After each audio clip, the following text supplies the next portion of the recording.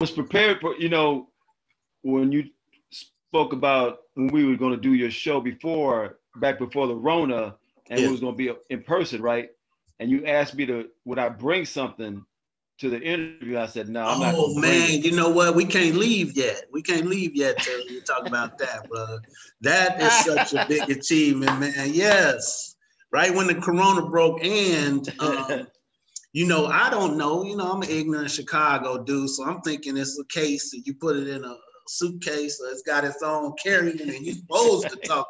You're supposed to walk around with it. You know what I mean? Like one of them pimp cups that Chicago pimps have. You know what I'm saying? Or like a big medallion. Yeah, exactly. Why can't you turn it into a big chain medallion and carry it around?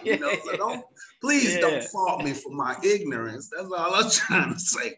But you have an Emmy, man. Yeah. You have an Emmy. Talk to us about how that felt, brother. I can't leave you until we talk about that. That was such a big thing. Well, I hear something funny, man. This was in 19 that we won, and I won an Emmy. I wasn't really that, like, I didn't go to the Emmy Award.